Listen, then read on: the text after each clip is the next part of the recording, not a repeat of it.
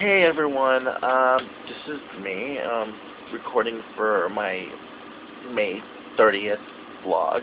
So first off, I want to say happy birthday, Daddy Ray. Hope you had a great birthday. I took my meds, both yesterday and today. I've been in a lot of pain. So now going into Tuesday the 31st, and I'm still hurting a lot. I took 2 Vicodin, both yesterday and today, and doesn't seem to help. I took all my meds, so that's not an issue. But I just wanted you all to know that I'm doing all right.